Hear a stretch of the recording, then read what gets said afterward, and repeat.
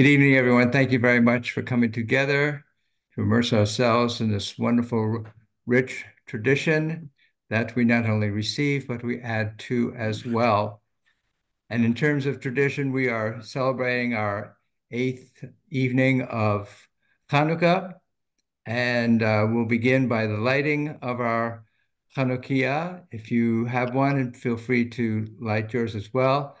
I will light the candles. We can sing the blessing, and then we will then immerse ourselves in more Torah.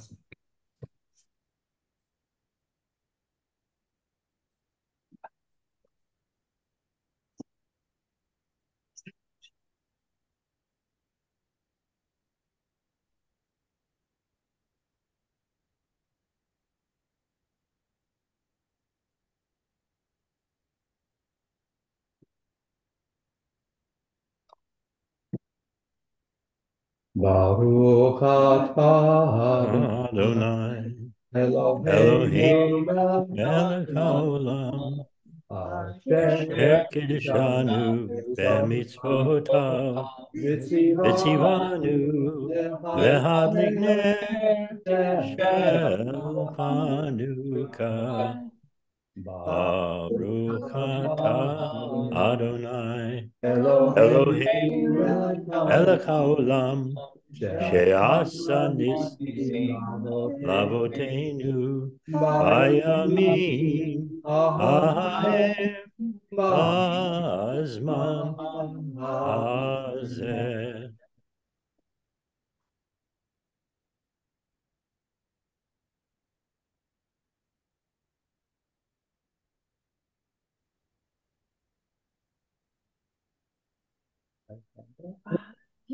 You're steady, man. It's all good. Are we out here?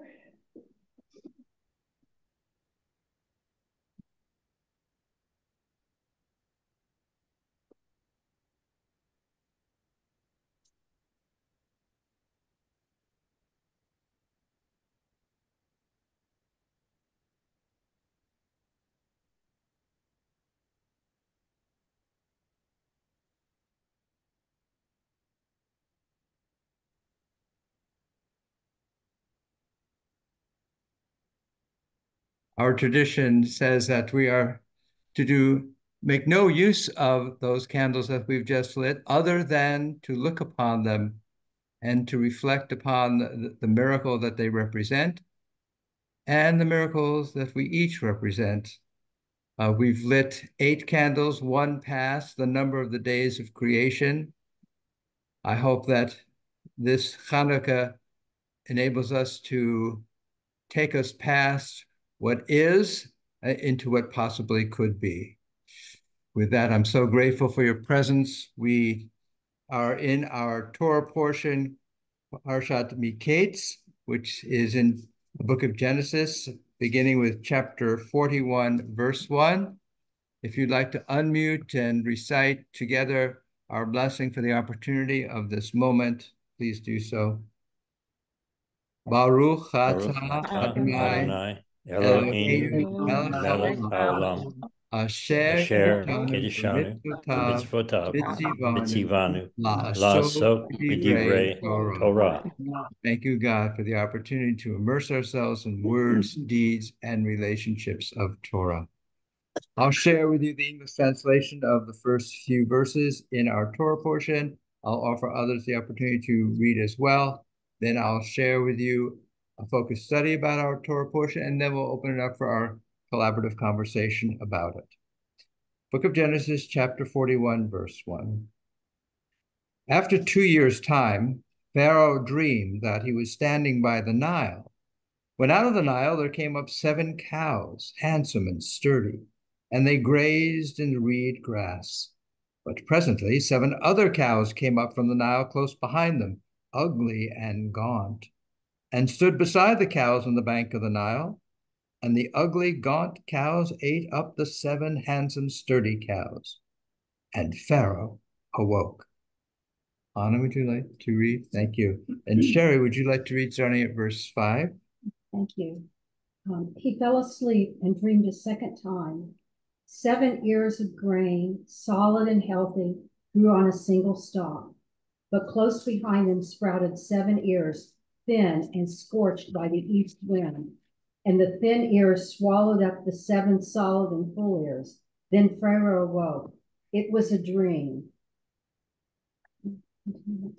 Next morning, his spirit was agitated, and he sent for all the magicians of Egypt and all its wise men. And Pharaoh told them his dreams, but none could interpret them for Pharaoh.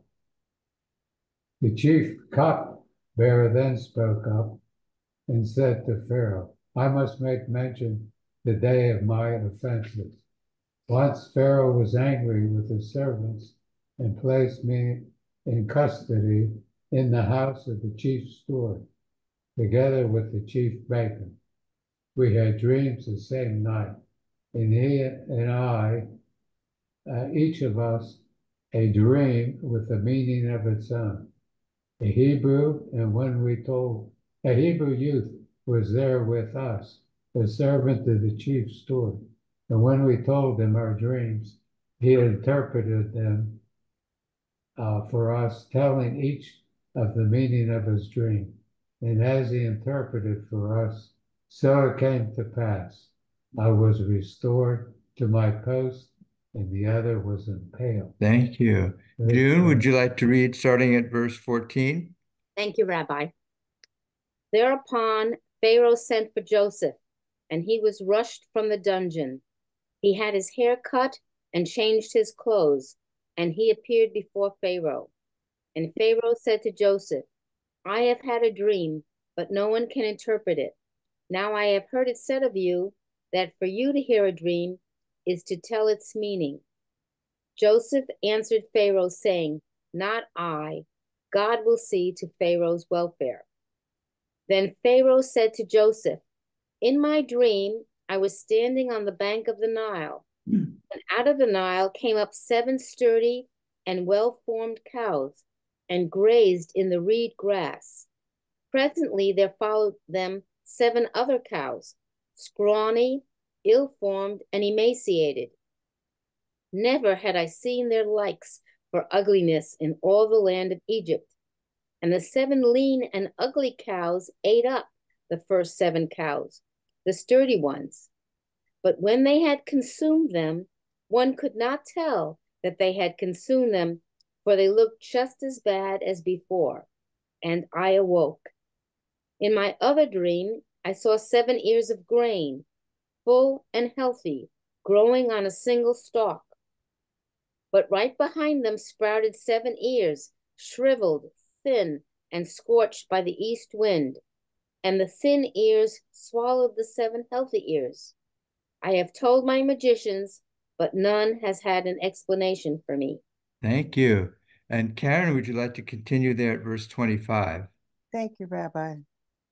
And Joseph said to Pharaoh, Pharaoh's dreams are one and the same. God has told Pharaoh what he is about to do. The 7 healthy cows are 7 years, and the 7 healthy ears are 7 years. It is the same dream. The 7 lean and ugly cows that followed are 7 years, and are also the 7 empty ears scorched by the east wind, and they are 7 years of famine. It is just as I have told Pharaoh. God has revealed to Pharaoh what he is about to do. Immediately ahead are 7 years of great abundance in all the land of Egypt. After them will come 7 years of famine, and all the abundance in the land of Egypt will be forgotten. As the land is ravaged by famine, no trace of the abundance will be left in the land because of the famine thereafter, for it will be very severe. As for Pharaoh having done the same dream twice, it means that the matter has been determined by God and that God will soon carry it out. Thank you, Karen. And Jim, would you like to continue there, verse 33?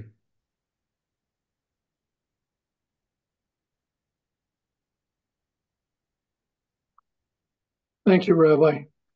Accordingly, let Pharaoh find a man of discernment and wisdom, and set him over the land of Egypt. And let Pharaoh take steps to appoint overseers over the land, and organize the land of Egypt in the 7 years of plenty. Let all the food of these good years that are coming be gathered, and let the grain be collected under Pharaoh's authority as food to be stored in the cities. Let that food be reserved for the land for the 7 years of famine which will come upon the land of Egypt, so that the land may not perish in the famine. The plan pleased Pharaoh and all his courtiers. And Pharaoh said to his courtiers, could we find another like him, a man in whom is the Spirit of God? So Pharaoh said to Joseph, since God has made all of this known to you, there is none so discerning and wise as you. You shall be in charge of my court, and by your command shall all my people be directed. Only with respect to the throne shall I be superior to you. Pharaoh further said to Joseph, see, I put you in charge of all the land of Egypt. And removing his signet ring from his hand, Pharaoh put it on Joseph's hand, and he had him dressed in robes of fine linen and put a gold chain about his neck. He had him ride in the chariot of his second in command, and they cried before him, Abrek. Thus he placed him over all the land of Egypt. Thank you, Jim. Mark Thompson, would you like to continue there, verse 44? Thank you, Rabbi. Pharaoh said to Joseph, I am Pharaoh, yet without you, no one shall lift up hand or foot in all the land of Egypt. Pharaoh then gave Joseph the name Zephaneth Paneah, and he gave him for a wife Aseneth, daughter of Potipharah, priest of On. Thus Joseph emerged in charge of the land of Egypt. Joseph was 30 years old when he entered the service of Pharaoh, king of Egypt. Leaving Pharaoh's presence, Joseph traveled through all the land of Egypt. During the 7 years of plenty, the land produced in abundance, and he gathered all the grain of the 7 years that the land of Egypt was enjoying, and stored the grain in the cities. He put in each city the grain of the fields around it. So Joseph collected produce in very large quantity, like the sands of the sea, until he ceased to measure it, for it could not be measured. Before the years of famine came, Joseph became the father of 2 sons, whom Aseneth, daughter of Potipharah, priest of On, bore to him. Joseph named the firstborn Manasseh, meaning God has made me forget completely my hardship and my parental home. And the second he named Ephraim, meaning God has made me fertile in the land of my affliction. The 7 years of abundance that the land of Egypt enjoyed came to an end, and the 7 years of famine set in, just as Joseph had foretold. There was famine in all lands, but throughout the land of Egypt there was bread. And when all the land of Egypt felt the hunger, the people cried out to Pharaoh for bread, and Pharaoh said to all the Egyptians, go to Joseph. Whatever he tells you, you shall do. Accordingly, when the famine became severe in the land of Egypt, Joseph laid open all that was within and rationed out grain to the Egyptians. The famine, however, spread over the whole world. So all the world came to Joseph in Egypt to procure rations, for the famine had become severe throughout the world. Thank you so much. Marty, would you like to continue at the start of chapter 42? Thank you, Rabbi. When Jacob saw that there were food rations to be had in Egypt, he said to his sons, why do you keep looking at one another? Now I hear, he went on, that there are rations to be had in Egypt. Go down and procure rations for us there, that we may live and not die. So 10 of Joseph's brothers went down to get grain rations in Egypt. Jacob did not send Joseph's brother Benjamin with his brothers, since he feared that he might meet with disaster. Thus the sons of Israel were among those who came to procure rations, for the famine extended to the land of Canaan. Now Joseph was the vizier of the land. It was he who dispensed rations to all the people of the land. And Joseph's brothers came and bowed low to him with their faces to the ground. When Joseph saw his brothers, he recognized them, but he acted like a stranger towards them and spoke harshly to them. He asked them, "Where do you come from?" And they said, "From the land of Canaan to procure food." For though Joseph recognized his brothers, they did not recognize him. Recalling the dreams that he had dreamed about them, Joseph said to them, "You are spies. You have come to see the land in its nakedness." But they said to him, "No, my lord, truly your servants have come to procure food. We are all of us sons of the same man. We are honest men. Your servants have never been spies." And he said to them, "No, you have come to see the land in its nakedness." And they replied, "We, your servants, were 12 brothers, sons of a certain man in the land of Canaan. The youngest, however, is now with our father, and one is no more." But Joseph said to them, "It is just as I have told you. You are spies. By this you shall be put to the test. Unless your youngest brother comes here, by Pharaoh, you shall not depart from this place. Let one of you go and bring your brother, while the rest of you remain confined, that your words may be put to the test whether there is truth in them. Else, by Pharaoh, you are nothing but spies." And he confined them in the guardhouse for 3 days. Thank you so much. And Robert, would you like to continue there at verse 18? Yes, thank you. Let's see. And Joseph said unto them the third day, "This do and live, for I fear God. If ye be true men, let one of your brethren be bound in the house of your prison. Go ye, carry corn for the famine of your houses. But bring your youngest brother unto me. So shall your words be verified, and ye shall not die." And they did so. And they said one to another, "We are verily guilty concerning our brother, and that we saw the anguish of his soul when he besought us, and we would not hear. Therefore is this distress come upon us." And Reuben answered them, saying, "Spake I not unto you, saying, Do not sin against the child, and ye would not hear? Therefore, behold, also his blood is required." And they knew not that Joseph understood them, for he spake unto them by an interpreter. And he turned himself about from them and wept, and returned to them again, and communed with them, and took from them Simeon, and bound him before their eyes. Then Joseph commanded to fill their sacks with corn, and to restore every man's money into his sack, and to give them provision for the way. And thus did he unto them. And they laded their asses with the corn, and departed thence. And as one of them opened his sack to give his ass provender in the inn, he espied his money, for behold, it was in his sack's mouth. And he said unto his brethren, "My money is restored, and lo, it is even in my sack." And their heart failed them, and they were afraid, saying one to another, "What is this that God hath done unto us?" Thank you And so they, much, Robert. And Catherine, would you like to continue there at verse 29? And before you begin to read, I just want to acknowledge, I know that your sweet dog, who was such a companion to you, Bruni, for so many years, died yesterday. And we grieve with you. And we know what a lovely, sweet companion he was for you. What's a sweet dog? Yeah. So thank you for joining us this evening. Thank you so much. Yeah, so this is verse 27. 29. 29. Okay. 29.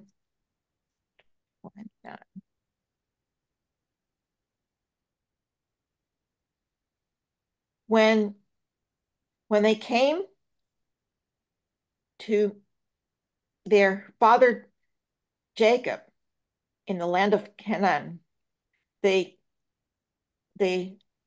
told him all that had befallen them, saying, "The man who is Lord of the land spoke harshly to us, and he accused us of spying on the land. We said to him, We are honest men, and we have never been spies. There were 12 of us brothers, sons by the same father, but one is no more, and the youngest is now with our father in the land of Canaan. But the man who is Lord of the land said to us, "By this I shall know that you are honest men. Leave one of your brothers with me and take something for your starving households and be off.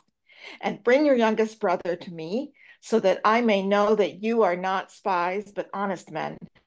I will then restore your brother to you, and you will be free to move about in the land." As they were emptying their sacks there in the land, in each of one sack was his money bag. When they and their father saw their money bags, they were dismayed.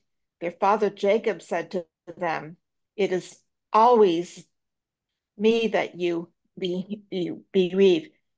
Joseph is no more, and Simeon is no more, and now you would take away Benjamin. These things always happen to me." Then Reuben said to his father, "You may kill my two sons if I do not bring him back to you. Put him in my care, and I will return him to you." But he said, "My son must not go down with you, for his brother is dead and he alone is left. If he meets with disaster on the journey you are taking, you will send me my white head down to Sheol in grief." Thank you, Catherine. And David, would you like to continue at the start of chapter 43? But the famine in the land was severe. And when they had eaten up the rations which they had brought from Egypt, their father said to them, "Go again and procure some food for us." But Judah said to him, "The man warned us, 'Do not let me see your faces unless your brother is with you.' If you will let our brother go with us, we will go down and procure food for you. But if you will not let him go, we will not go down." For the man said to us, "Do not let me see your faces unless your brother is with you." And Israel said, "Why did you serve me so ill as to tell the man that you had another brother?" They replied, "But the man kept asking about us and our family, saying, 'Is your father still living? Have you another brother?' Answered him accordingly. How are we to know that he would say, 'Bring your brother here'?" Then Judah said to his father Israel, "Send the boys in my care, and let us be on our way that we may live and not die, and you and we and our children. I myself would be surety for him, that you may hold me responsible. If I do not bring him back to you and set him before you, I shall stand guilty before you forever. For we could have been there and back twice if we had not dawdled."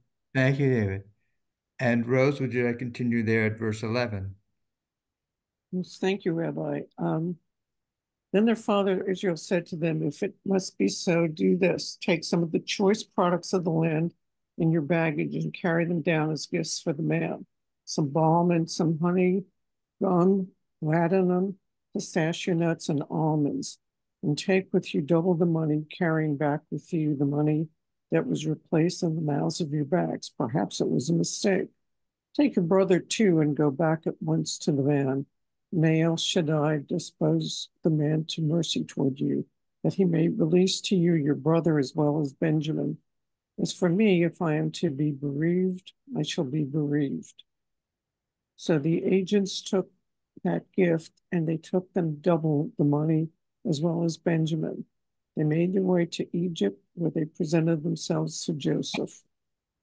When Joseph saw Benjamin with them, he said to his house steward, "Take these men into the house, slaughter and prepare an animal, These men will dine with me at noon. The man did as Joseph said, and he brought the men into Joseph's house. But the men were frightened at being brought into Joseph's house. It must be, they thought, because of the money we placed in our bags the first time that we had been brought inside as a pretext to attack us and seize us as slaves with our pack animals. So they went up to Joseph's house, steward, and spoke to him at the entrance of the house. If you please, my lord, they said, we came down once before to procure food. But when we arrived at the night encampment and opened our bags, there was each one's money in the mouth of his bags, our money in full. So we had brought it back with us. We had brought down with us other money to procure food. We do not know who put the money in our bags. He replied, all is well with you. Do not be afraid. Your God, the God of your father's house, must have put treasure in your bags for you. I got your payment, and he brought out Simeon to them. Thank you so much, Rose. And Justin, would you like to continue with verse 24? Thank you, Rabbi. Then the man brought the men, the brothers, into Joseph's house, and he gave them water, and they washed their feet, and he gave them fodder to their donkeys. And they prepared the gift till Joseph would come at lunchtime, for they heard that there they would eat bread. Joseph came home, and they brought him the gift that was in their hands into the house, and they prostrated themselves to him to the ground. He inquired after their welfare, and he said to them, is your elderly father, whom you mentioned well, is he alive? And they said, your servant, our father, is well, and he is still alive. And they bowed and prostrated themselves. And he lifted his eyes and saw Benjamin, his brother, the son of his mother. And he said, is this your little brother whom you told me about? And he said, may God favor you, my son. And Joseph hastened, for his mercy was stirred toward his brother, and he wanted to weep. So he went into the room and wept there. And he washed his face and came out, and he restrained himself, and he said, serve the food. And they set for him separately, and for him separately, set for him separately, and for them separately, and for the Egyptians who ate with him separately, because the Egyptians could not eat food with the Hebrews, because it is an abomination to the Egyptians. They sat before him, the firstborn according to his age, and the youngest according to his youth. And the men looked at each other in astonishment. And he had portions brought to them from before him. And Benjamin's portion was 5 times as large as the portions of any of them. And they drank and became intoxicated with him. Thank you, Justin. Good evening, Norman. We are now on the beginning of chapter 44. Would you care to read a little bit at the very start of chapter 44? To continue, Norman. Okay, let me go ahead then and continue it. We're now at the beginning of chapter 44. Then he instructed his house steward as follows. Fill the men's bag with food, as much as they can carry, and put each one's money in the mouth of his bag. Put my silver goblet in the mouth of the bag of the youngest one, together with his money for the rations. And he did as Joseph told him.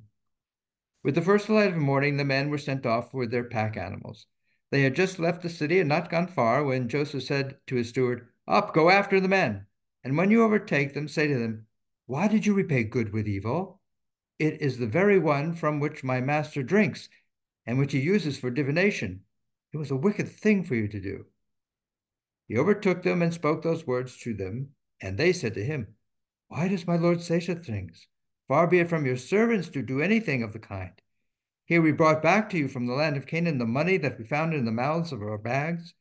How then could we have stolen any silver or gold from your master's house? Whichever of your servants it is found with shall die. The rest of us, moreover, shall become slaves to my lord. He replied, although what you are proposing is right, only the one with whom it is found shall be my slave, but the rest of you shall go free. So each one hastened to lower his bag to the ground, and each one opened his bag. He searched, beginning with the oldest and ending with the youngest. And the goblet turned up in Benjamin's bag. At this, they rent their clothes. Each reloaded his pack animal, and they returned to the city. When Judah and his brothers re-entered the house of Joseph, who was still there, they threw themselves on the ground before him. Joseph said to them, what is this deed that you have done? Do you not know that a man like me practices divination? Judah replied, what can we say to my lord? How can we plead? How can we prove our innocence? God has uncovered the crime of your servants. Here we are then, slaves of my lord, the rest of us as much as he in whose possession the goblet was found. But he replied, far be it from me to act thus. Only he in whose possession the goblet was found shall be my slave.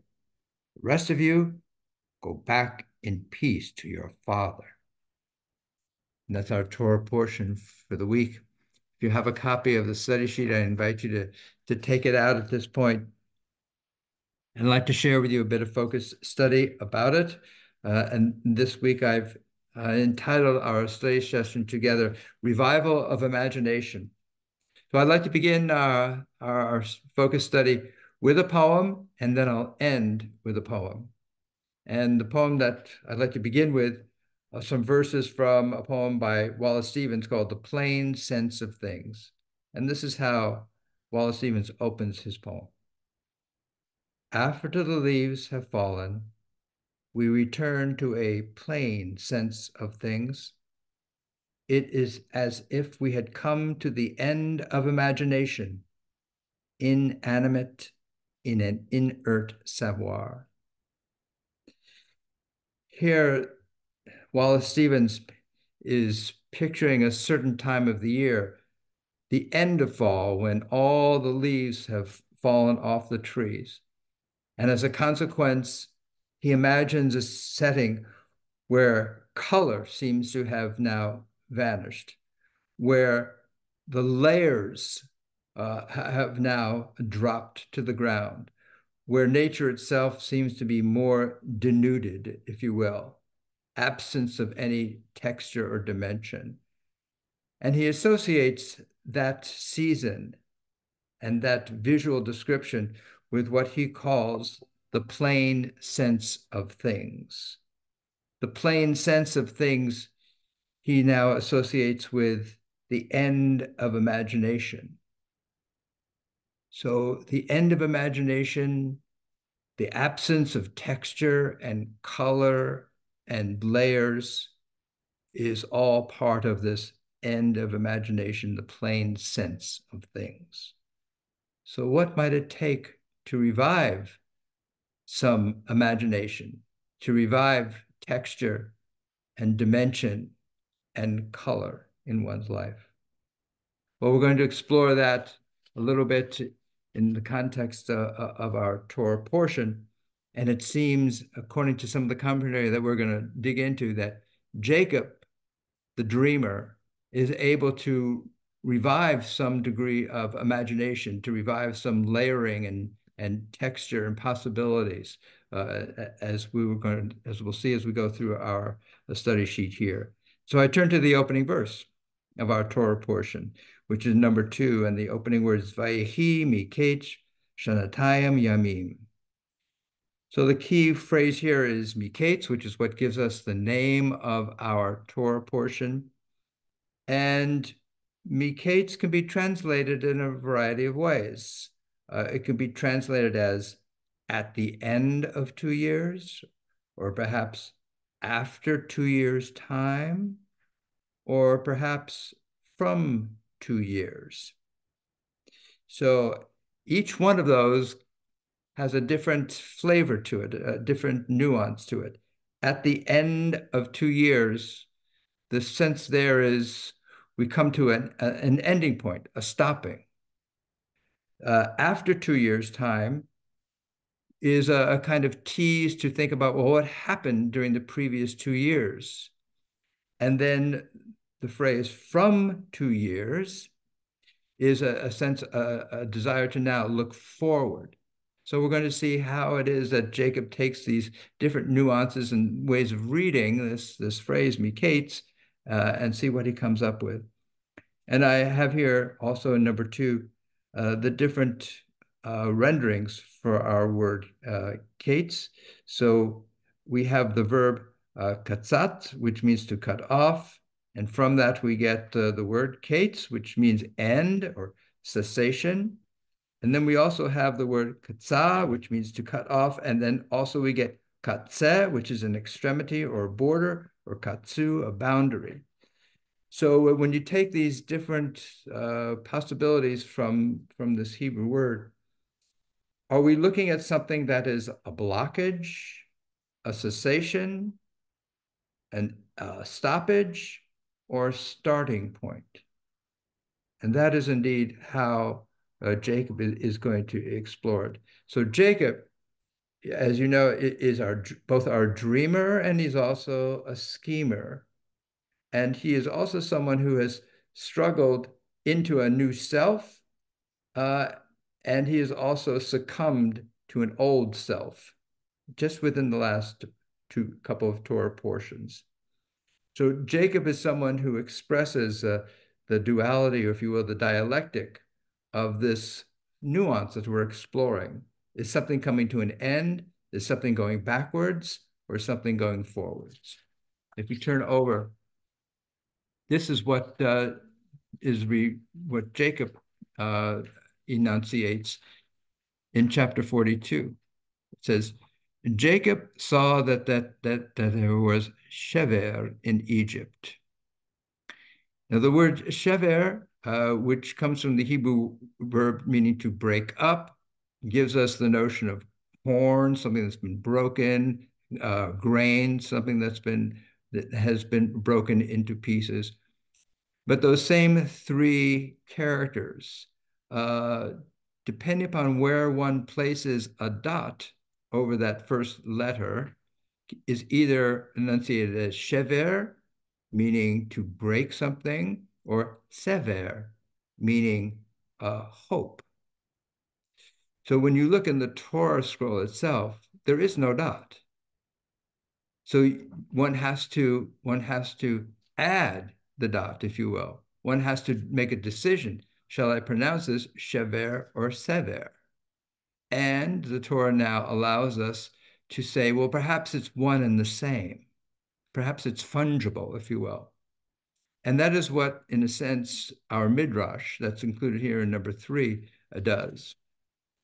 The Midrash goes on, there was shever in Egypt, that is, there was brokenness, and there was sever, that is, there was hopefulness, there was plenty. There was shever because Joseph had been taken down to Egypt. There was sever for Joseph had become the ruler. So the Midrash is playing on what the Torah scroll gives us, which is the option to either read it as shever or sever, or perhaps to read them as both at the same time. And the Midrash is hinting that Jacob becomes aware of the simultaneity of both brokenness and possibility, and that he sees that where one lies, the other lies as well. So I'd like to take a step back from looking at the text to now look at the painting that's on the front side. The painting is by Aaron Douglas, called The Judgment Day.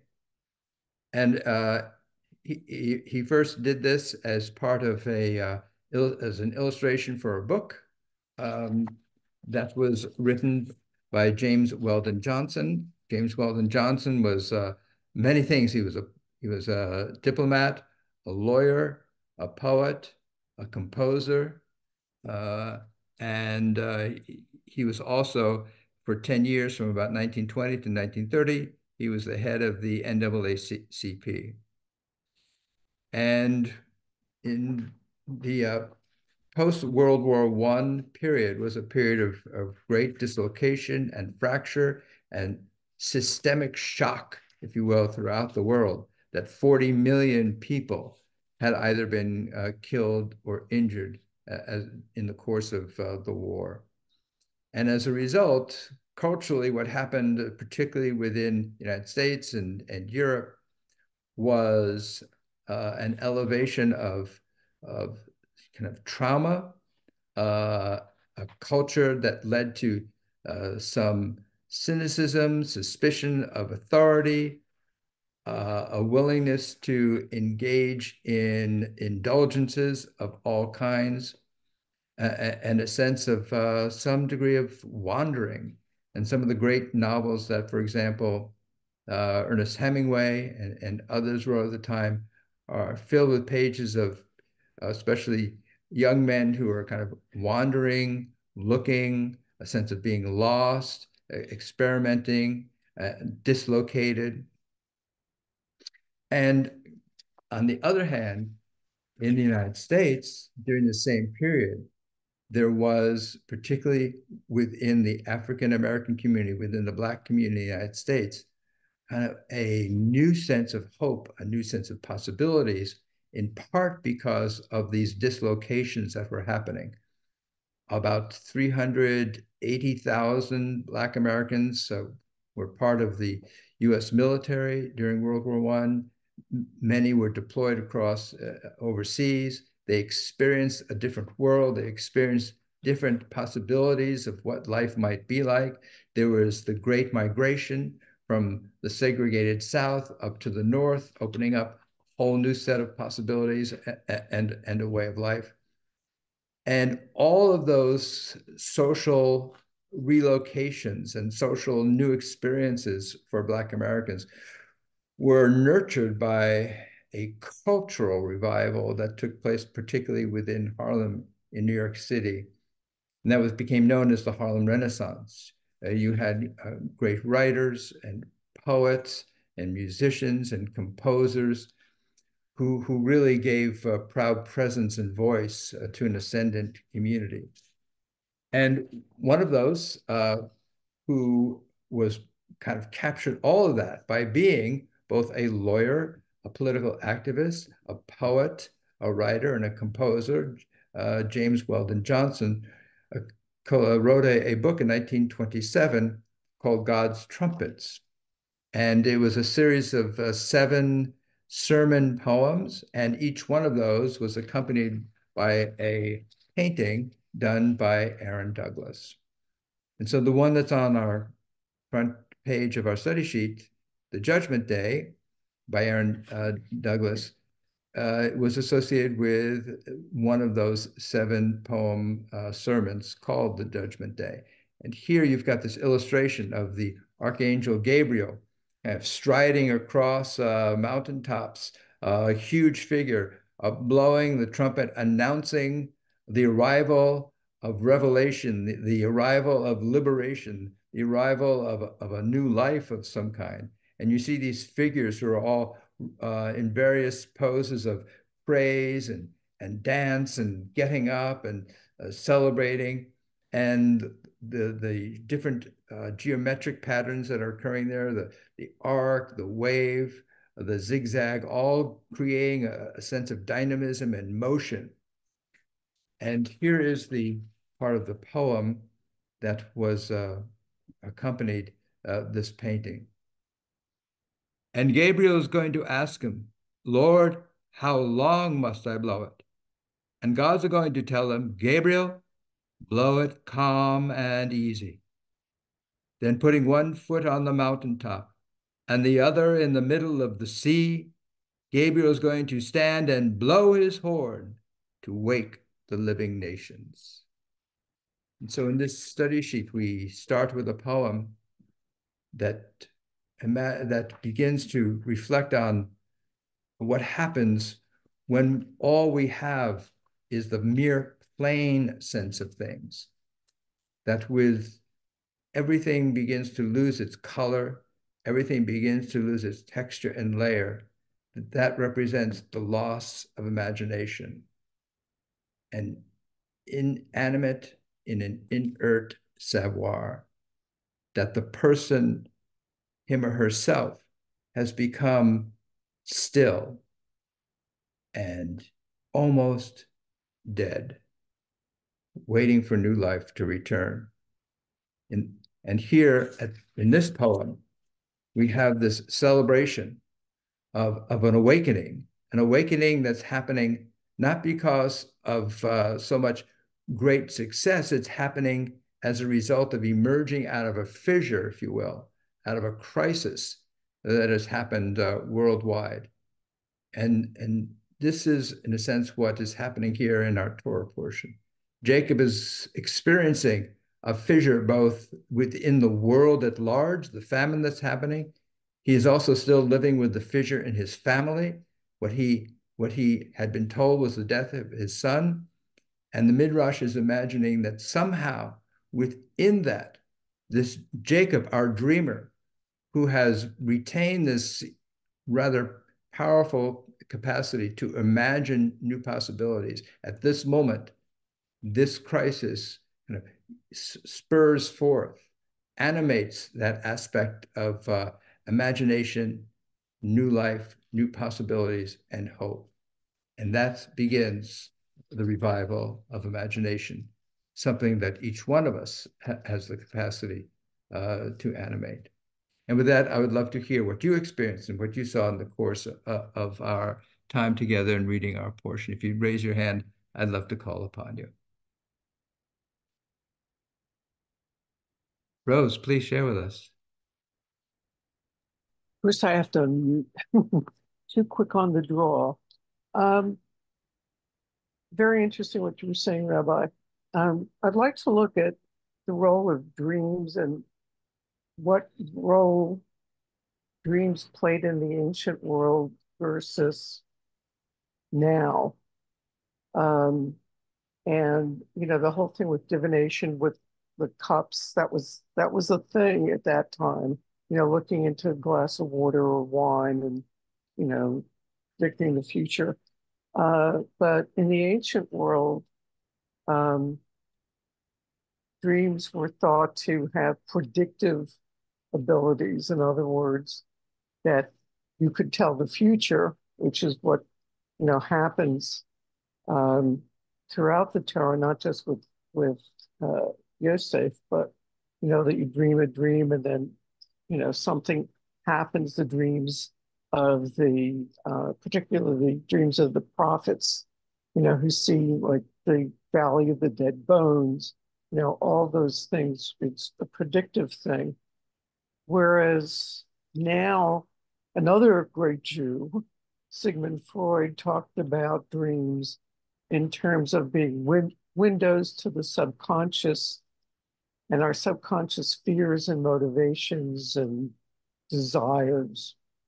So it's very interesting to me. I don't know if I mentioned this, that I learned in this arena, but when I went to Turkey, one of the places we visited, and I don't remember the name of it, but it was a city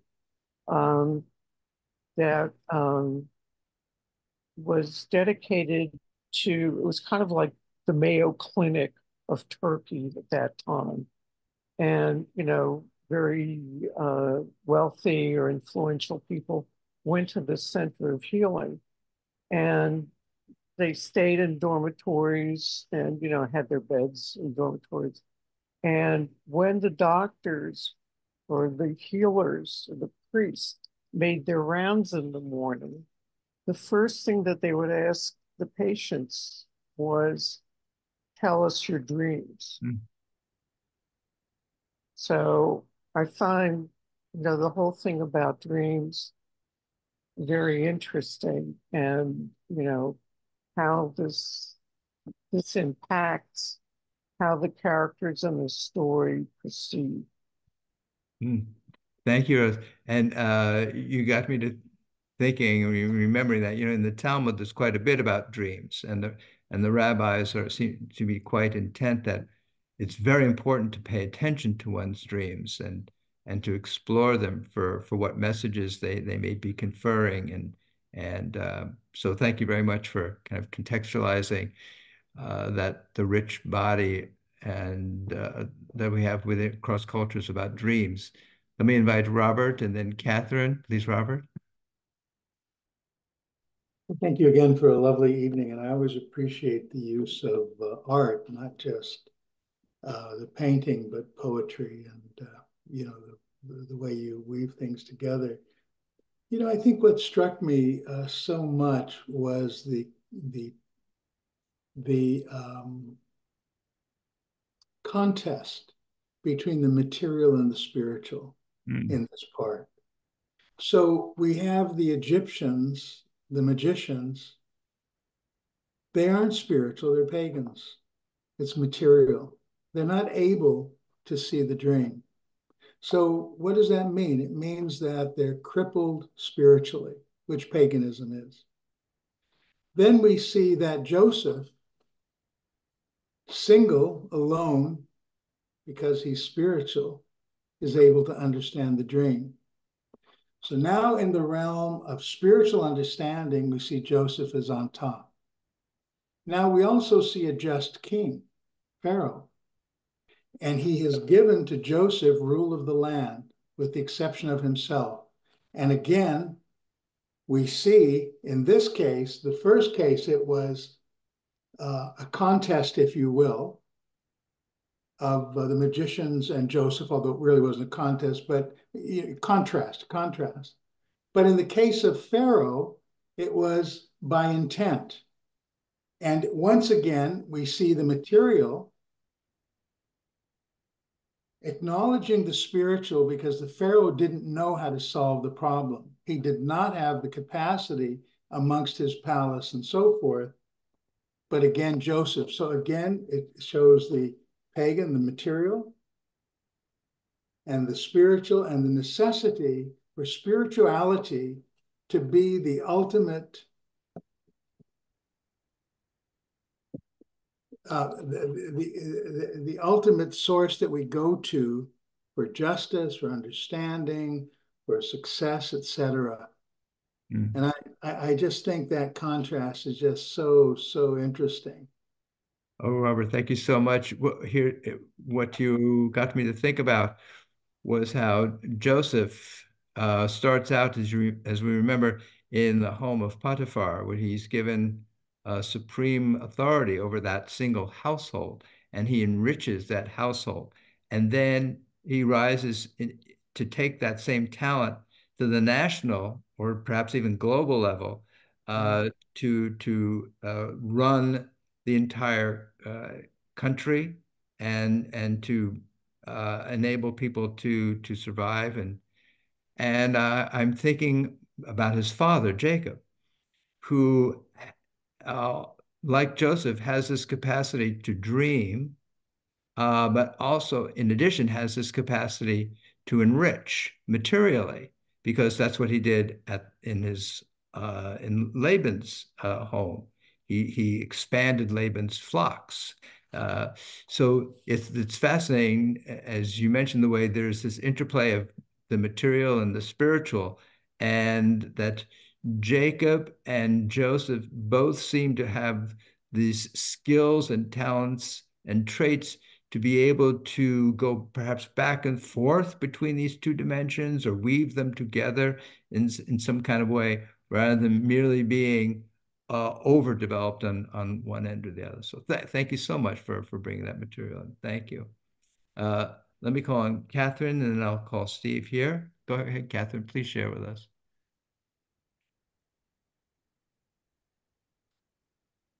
Catherine, if you're able to unmute and share with us, we'd love to hear what you have to say. Otherwise, I'll go ahead and ask Steve. Go ahead, Steve. Oh, the Reverend Martin Luther King, Right. in modern times, said, "I have a dream." Sorry. As far as I know, he's the only person in modern times that ever used the dream analogy on what he envisioned. Yeah. Are there others that have used that? I'm not aware. Well, it certainly jumped out at me as we were reading the Hebrew, as we read that, where it says, "I have had this dream." That phrase from Martin Luther King from his March on Washington in 1963 had to use that phrase, "I have a dream," and then of course all of the biblical texts that he incorporated in that speech were all from the Jewish Bible. So that's quite telling. Thank you. Let me go ahead, Catherine. Yes, thank you, Rabbi. I'm looking at the painting and I'm sort of seeing two different scenarios in reaction to the blood.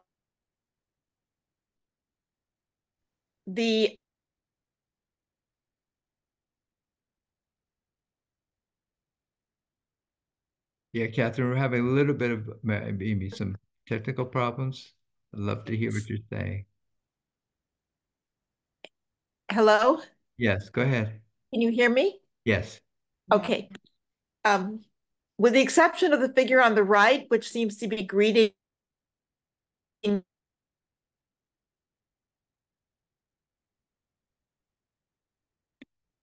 Okay, Catherine, we're having some technical problems with your audio. So let me just go ahead. Okay.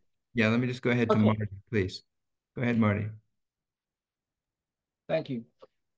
Let me discuss an aspect of the Parsha that no one has talked about, which is Joseph's relationship with his brothers and how he acts to them and what it represents.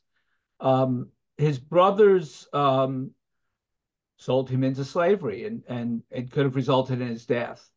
And Joseph undoubtedly had feelings about that. But paradoxically, their act actually resulted in Joseph becoming a very prominent person and having the power to protect and defend his family. So it turned out it was inadvertently or maybe unintentionally a wonderful thing, and maybe God inspired. So Joseph initially, when he meets his brothers, first of all, he is completely the upper hand. He's powerful, he's wealthy, he has terrific authority, and his brothers are at his mercy, and he plays with them. And instead of acknowledging who he is, he keeps all the knowledge to himself, and he puts them really under his thumb, where he can do anything he wants with them because of the money that's put in their bags and later with the silver cup. And they obviously go in with honorable intent, and he really makes them feel like their life may be in danger. They may be enslaved because of what's happened. And I think that's some manifestation of his anger about how he's treated by his brothers. Of course, he eventually relents, but initially there's a terrific amount of anger expressed, and it's interesting how that plays out. So that's the part of it that really struck me as being something of note. Thank you, Marty. And yes, it is fascinating to explore this relationship between Joseph and his brothers, and also perhaps between Joseph and himself in the process of what's happening in his engagement with his brothers. As we're reading through the portion this evening, I noticed that in the Hebrew, the word that's used for recognize, as in Joseph recognized his brothers, is the same basic Hebrew word as used for in that same verse where it says Joseph made himself strange to his brothers. So there's a relationship between recognition and estrangement.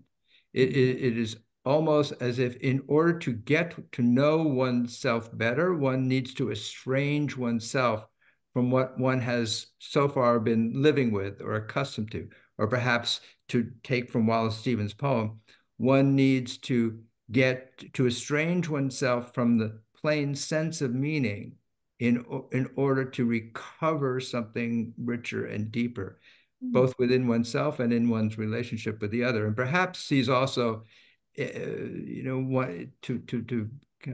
give a more contemporary play on the notion, perhaps in a way, Joseph is also playing the role of a therapist in a way. He's going to disorient, he's going to disrupt uh, his brother's per perceptions or assumptions about who is who and what the relationships are. And in the course of that, perhaps it will cause them to come to know themselves, not only him, but to know themselves in a different way. And perhaps that's what we'll uncover in next week's Torah portion as well. So thank you for bringing up all those dynamics that are happening in that scene. Let me call upon Anna and then Dave. Go ahead, Anna. I found it interesting that the Ephraim and Manasseh mentioned as his sons born to the Egyptian wife.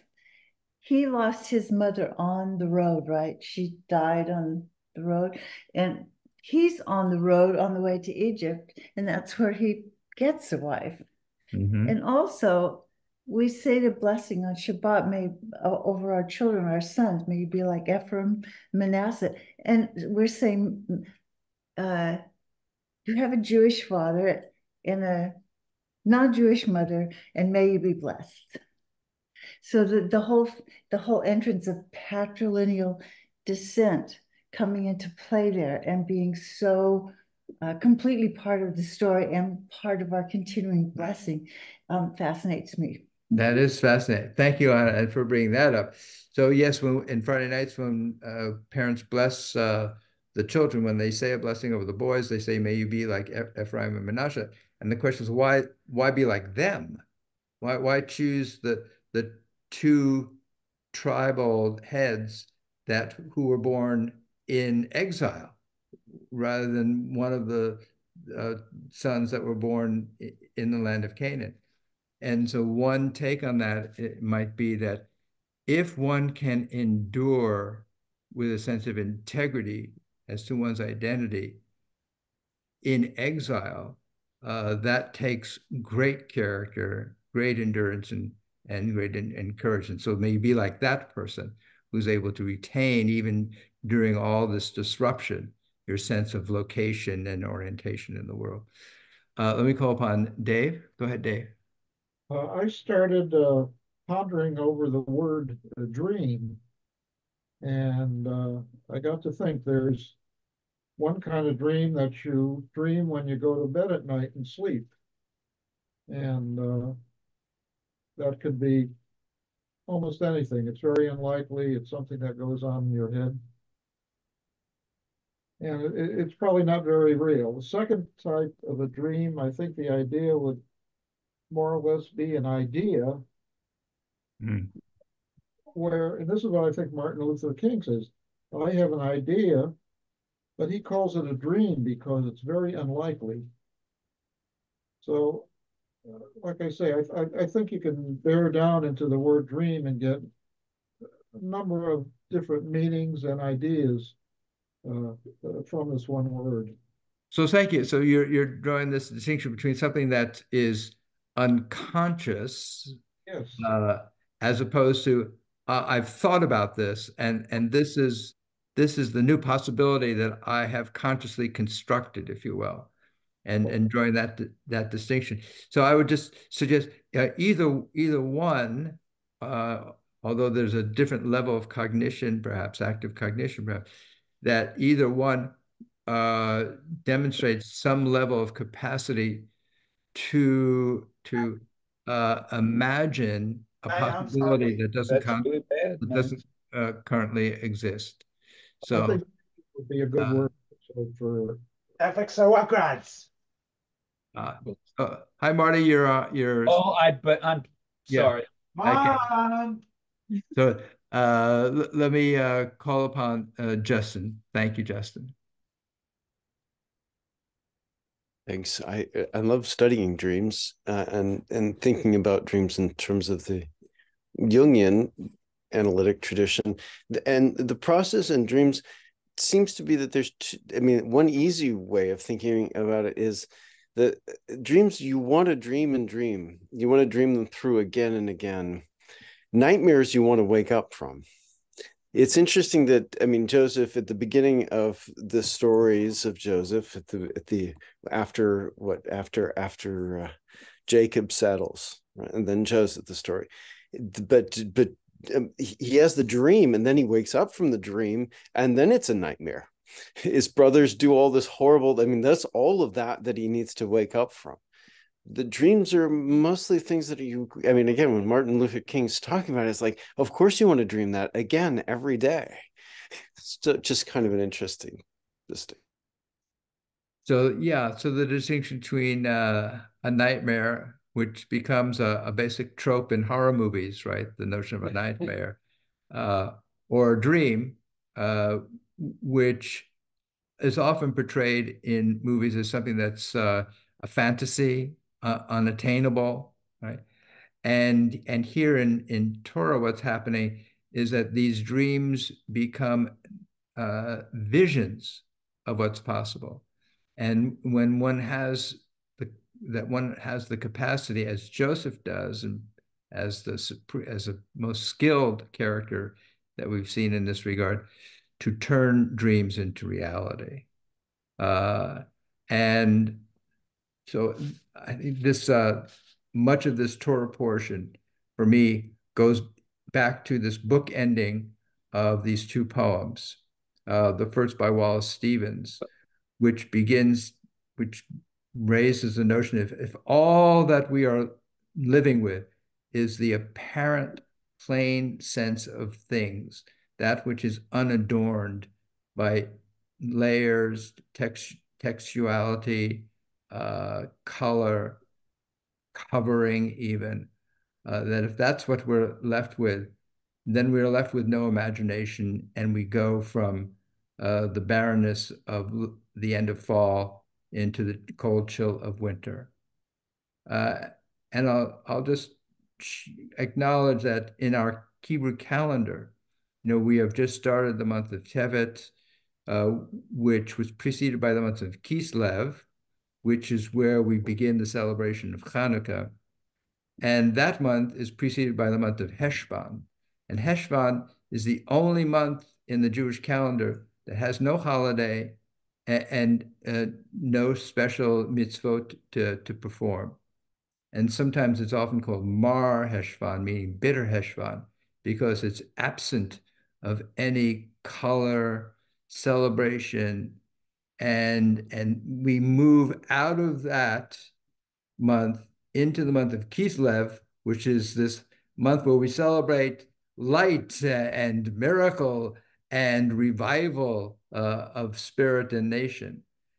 And so I want to acknowledge that Wallace Stevens reminds us of what things could be like if all we're left with is the barrenness of plain sense of things, and then end with our poem by James Weldon Johnson and our painting by Aaron Douglas, who remind us that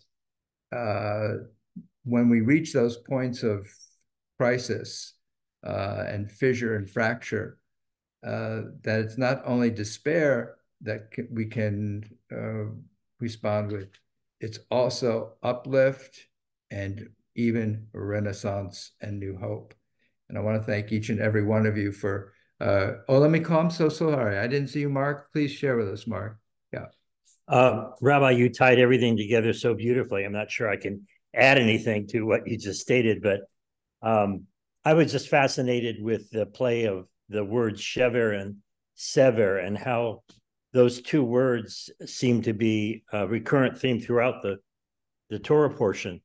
Obviously with the idea of there being a famine and then there being plenty in the beginning, but then the shever and the sever between the brokenness of Joseph and his brothers, and then, as we'll find out later, the opportunity for them to reunite. I just think it's fascinating how Hebrew sometimes can offer us an opportunity to explore different meanings without having to have an answer. Yeah. To give us the power to imagine whatever we want it to be, and it changes from year to year. That's all I have to say. It's beautiful. And, just the fact that when one looks at the Torah scroll, the Torah scroll doesn't direct us as to how to pronounce those three letters in this particular context. It's as if it says to us, okay, what do you think? How do you want to articulate them? Yeah. This invitation to participate in the final design, or not final, but to participate in the design of this overall picture, this overall story that we're being presented with, is so empowering. And I again want to thank each and every one of you for being the artists that you are, bringing your explorations and your contributions to meaning to our time together and to the world around you. Thank you so much, everyone. I look forward to our regathering and our next time. God bless you all. Thank you so much. Happy Hanukkah. Thank you, Rabbi. Thank you so much. Oh, turn it and turn it again, for everything's